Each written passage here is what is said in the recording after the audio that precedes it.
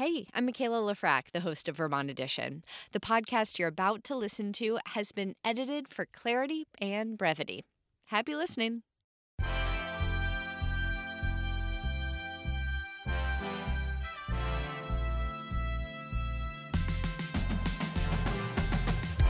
This is Vermont Edition. I'm Michaela Lafrac. We've got a packed show for you today. Later in the hour, we will learn how this maple sugaring season is going and hear about the upcoming festivities across the state for Maple Open House Weekend.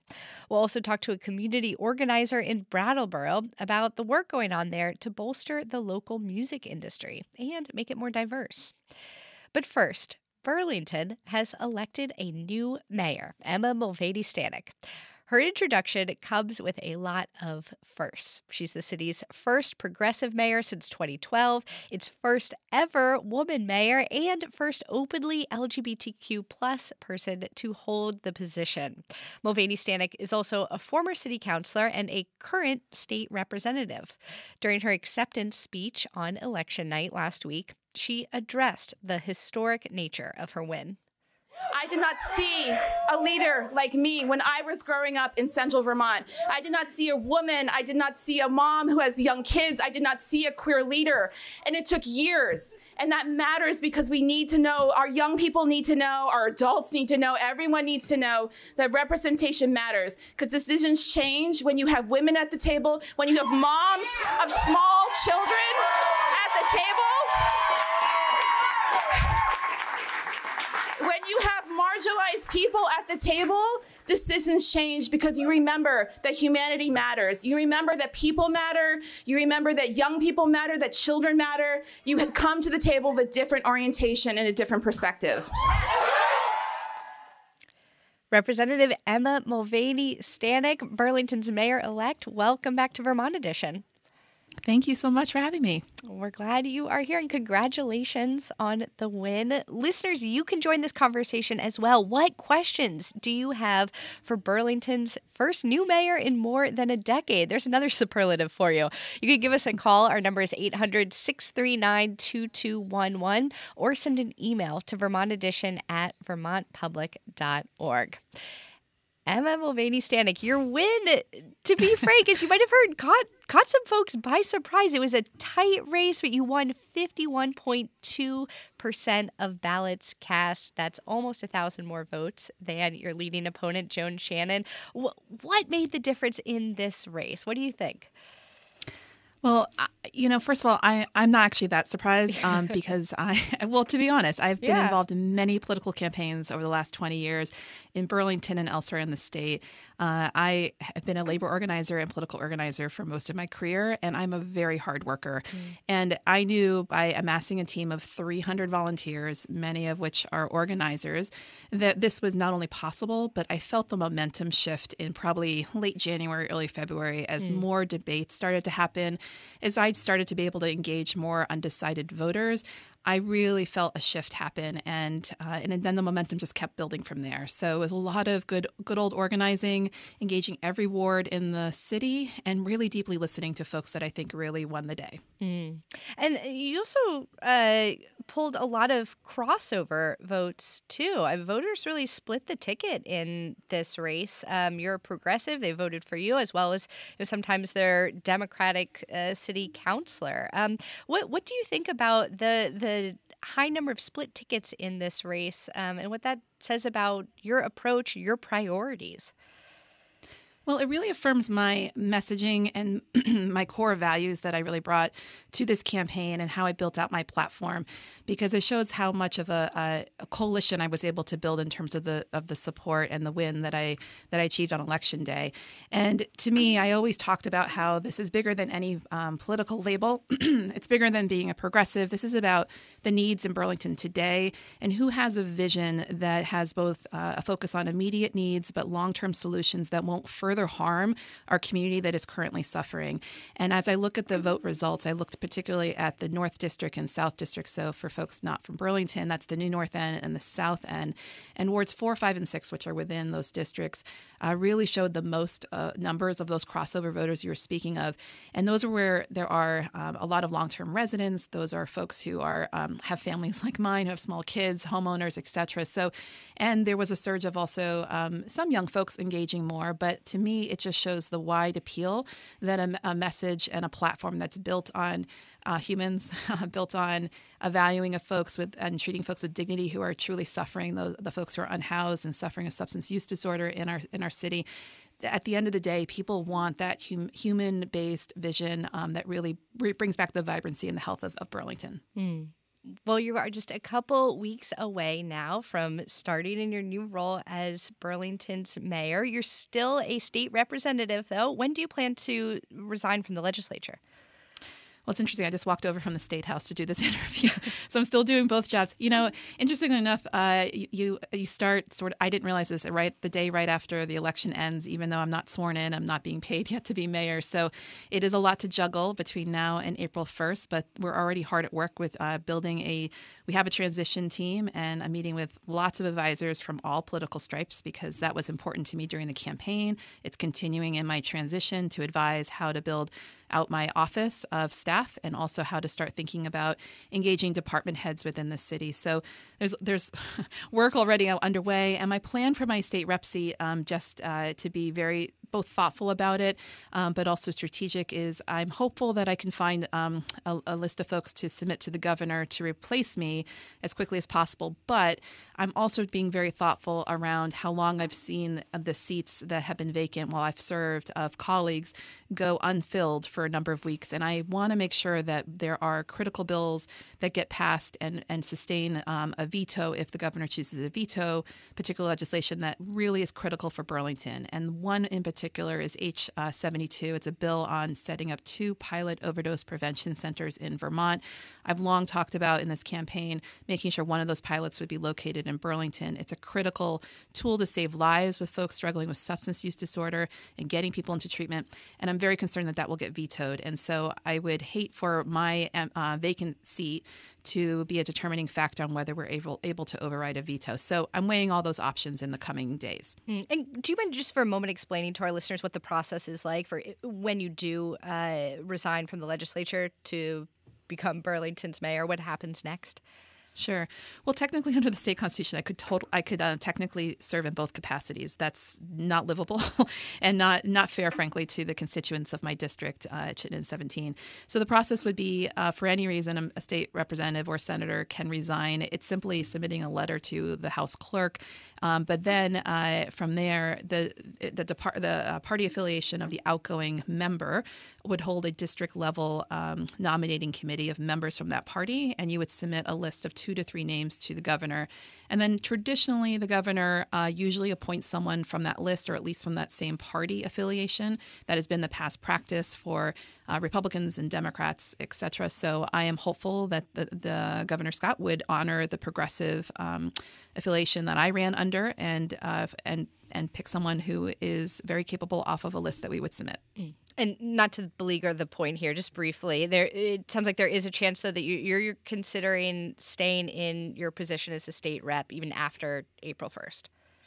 Right. I've been transparent with my constituents, and I welcome folks to be in touch with me if folks haven't weighed in yet. But people understand the critical nature of making sure that we get critical legislation passed that benefits Burlington. And so I think they're honoring the fact that sometimes it does come down to 1 or 2 votes. And for me, it's about 6 weeks from April 1st to the end of the session at the end of my 2-year term already that I would hold both things and just go down for very key votes as necessary at the State House so I could 99% focus on starting off as mayor. But to me, this is part of being a good leader for Burlington, is making sure critical state legislation passes and prevails so that we can do what we need to do in Burlington to build back this healthy and vibrant city. Well, let's talk about your upcoming first 90 days in office, a critical period for a newly elected politician. What specific actions do you plan or promise to take in your first 3 months as Burlington's mayor? Well, as I said, I'm already hard at work meeting with incoming city councilors, and I'm setting up meetings with department heads, as well as the 4 city unions that represent the workforce of our city government, that is. And so those first 90 days, I'm hoping to really hit the ground running and to really have some critical relationships in place so we can really start to tackle understanding community safety and also working on the fiscal year 25 budget. Those are the 2 biggest things in the first 3 months that I will start to really focus in on. I've talked on the campaign, and I want to work with City Council about creating a special assistant to the mayor's office that would be a temporary role, not permanent, but one that would really be able to understand how we're delivering community service today, our community safety today, where the gaps are, where the opportunities are for more efficiencies, but more effectiveness, most importantly, so that when people call for help, they get the appropriate professional help from the city. And that will take bringing a lot of department heads together, community partners, the Howard Center, our medical community, to really grapple with that. And that is why I really think that a special position, it will be very strategic to inform both the council and my office about where Burlington needs to go, because what we've been doing so far has not worked.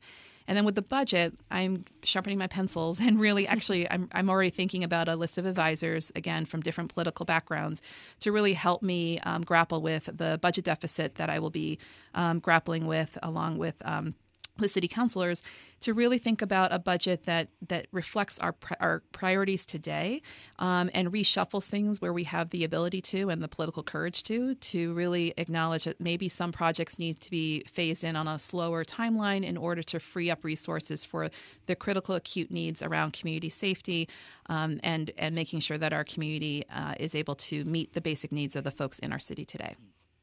If you're just joining us, we're speaking with Burlington's mayor-elect, Progressive State Representative Emma Mulvaney-Stanak. Our number is 800-639-2211 if you have questions for Burlington's incoming mayor.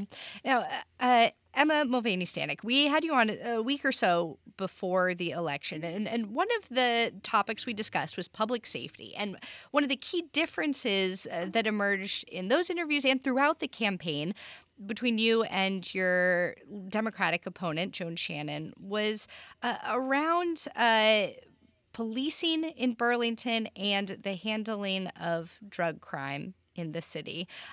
First, your opponent, Joan Shannon, was endorsed by the police and fire departments. I'm curious what you are going to do in your early days in office to bridge what might be a gap there between you and other progressives in city council and the police and fire departments. Make those relationships strong. Well, I think it's a good question, and I've already gotten to work on that. I'm a former labor organizer. For most of my career, I worked for the biggest labor union in Vermont NEA, and supported public school teachers and staff throughout the state. So I'm no stranger to labor unions, and all labor unions have different processes for how they engage in politics or not. Many don't even engage in local elections. And so I've already reached out to the leadership of the BPOA, which is the Burlington Police Union, and the Firefighters Association, which is represents the Burlington firefighters, and have opened my hand to say, I look forward to working together. Let's start building that relationship since we did not have an opportunity to engage during the campaign as they made those decisions early on. And for me, this is about as much about making sure that we have the resources that they need to be successful in their jobs. But I want to dive a little bit more deeply and understand what innovative ideas do they have to make the city stronger in its community safety response? What culture changes do they see as needed to help retain critical staff in their departments? We've seen long before 2020, which was such a big focal point in the campaign around the resolution to reimagine how we do policing and really grapple with racial justice issues given what was going on in the country and at the time with bias in policing and harm to Black and brown folks at the hands of some police. So we've had a retention issue in the Burlington Police Department in particular for many years before 2020. So I want to dive into that a little bit and really understand where are the opportunities, where are the challenges to work in partnership with both the police and firefighters. And I will tell you one perfect example in the last year is from the rank and file of the firefighters. They came up with the idea for a pilot response program to send a smaller squad, a more efficient and nimble squad out to support and check on people suspected of having an overdose instead of a big fire truck and an ambulance. That's the kind of creative and innovative thinking I want to welcome to the table and work in partnership with the rank and file staff, but also the department heads, and to really collaborate going forward. Will you reappoint Burlington's police chief, John Murad? Well, John and I are Chief Murad and I are about to set up a meeting to really start to build our relationship. And for me, with all department heads, this is about starting that relationship and seeing the vision that they have, how that aligns with my vision for Burlington. I want to learn more about leadership styles and their assessments on their departments. And I very much welcome a chance to see if a partnership between Chief Murad and I can work going forward. I think that's in the best interest of the city of Burlington.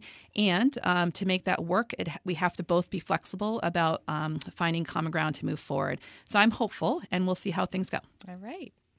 Well, in your acceptance speech, you said we did not talk about climate enough in this campaign. The conversation was often dominated by important conversations about public safety and housing, the drug crisis, et cetera. But as you said, climate didn't come up all that much in this mayoral campaign. What are your climate priorities? Yeah, I'm actually surprised that there wasn't a debate at least focused on climate, because for a while there, I think we did 8 or 9 debates. Community safety took up a lot of the airtime. And so for me, some of my priorities are to honestly review the city's current climate action plan and really dive into why our use of fossil fuel numbers are actually coming back up. The whole premise of that plan is around getting to net zero for fossil fuel usage by 2030. And the numbers have started to come back upwards rather than downwards after I think an update was done in 2021 or 2022. So in order for us to address that, I think we have to think more boldly and be honest around what are the biggest pieces of uses of behaviors or just behaviors that will impact fossil fuel usage, and it's usually transportation and heating sources. This plan, though, doesn't talk at all about the other elements that impact climate, like greenhouse gas emissions, and how our publicly owned McNeil generating plant and the airport, which is municipally owned, also impact our impact on the climate in terms of the emissions from the airplanes and emissions from the stacks at McNeil. So I'd like to expand our climate plan to really reflect that and think innovatively of where can we continue to push Burlington. I talked about looking for a transition for McNeil in terms of its fuel source, which is carbon-based, it's wood. And while, yes, it's better than a lot of other options, I think for someone who has small kids like I do, I know that my children are about to inherit a very different Vermont and Burlington. Even 10 years from now, things will look different. Our weather patterns will look different, the amount of storms that we're having. And so for me, there's an urgency about continuing to push ourselves and not sort of just settling for, well, this is all that's the option right now. I think we have to be constantly researching and looking for other places in the world, frankly, that are pushing their municipalities to do more on climate and be more impactful. We'll look forward to following where those plans go in the upcoming weeks and months. Before we have to wrap up here, I want to make sure that we do have a moment to talk about housing and the affordable housing crisis that both Burlington and the entire state, frankly, the entire country is facing right now. Now, this week, the City Council unanimously approved some initial agreements for a redevelopment plan that was put forth by the current mayor, Muriel Weinberger. And under this plan, 2 different projects would bring about 1,300 new housing units to the city. What do you think of these initial plans, and how will you ensure that plans to bring new housing into the city move forward efficiently? Well, I think we have long been behind about putting more units online and building enough housing throughout the state, as you mentioned. And so I'm encouraged by some of the larger developments that are moving forward, and it's still not enough. And we can't rely just on these large developments that often require major zoning changes to enable more housing to be built. So Burlington is currently going through a zoning, reimagining our zoning. It's called the Neighborhood Code, or it's also called upzoning for folks in other communities. And that's going to allow us to do smaller development, to add more units on a smaller scale. And so part of what I think we have to be thinking about is both large, medium, and small, and figuring out how to let property owners be able to access capital to be able to also build more housing, to change that single family zoned single family home period into a duplex or a triplex, and really building out the density within communities throughout the city so it doesn't concentrate or over rely again on these large developments, which take years to put together. And also, I think sometimes our inclusionary zoning ordinance, which is great in its premise, but it was developed in the 1990s, where we try to build more affordable units, but developers are allowed to pay a fee instead of actually building the physical new units into a housing trust fund. And I think the equation there also needs to be reexamined to make sure we're actually, at the end of the day, getting enough physical housing built and keeping up with the pace over the next 5-10 years. We have a lot of ground to catch up on, and we also don't actually know the actual need, I think, right now in the city, with the number of people who are creatively living on in apartments that are probably not 3-bedroom apartments. They're probably a 2-bedroom apartment, for example. So I think as we build things out, we'll get a better grasp on what our actual housing needs are, and then be able to better adjust 5-10 years from now about how much more housing we're really going to need. Lots to follow there. Emma Mulvaney-Stanak, before I let you go, I have to ask, since you've brought up being the parent of 2 small children many times during the campaign, what's it been like this past week explaining to your 2 little kids you're about to be mayor of their city? Has that hit home for them? Well, it was sad. They had to go to bed before the results were in. Oh. I had to send them home to go to bed, so I got to tell them in the Wednesday morning, and my daughter's smile was so big and excited. But I could tell she's a little trepidatious about how many bedtimes I'm going to miss. And we were walking. I got to walk her and her brother to school the next morning after the election, and I think there was a real strong, joyful switch in just the energy I was feeling from people. And it might have been a little bit of Old North End pride, but as we were walking down North Street to her elementary school, the number of just joyful congratulations and celebrations that were coming out of, people walking down the street, out of car windows, et cetera. And then by the time we got to school, just her classmates, she stood a little taller and a little prouder. And I think she's really proud of Mom. And, it takes a whole family to run. So I'm very grateful to my wife and to both of my kids for really hanging in there these last 4 months. It's been a lot to ask of them. And I know it's going to be a lot to ask going forward. But I think they understand how much is at stake and how important this is to have a really strong and healthy city for them and their friends. State Representative and Burlington Mayor-elect Emma Mulvaney-Stanak, thank you so much for joining us today, and congratulations. Thank you so much. Emma Mulvaney-Stanak will be sworn in as Burlington's mayor on April 1st.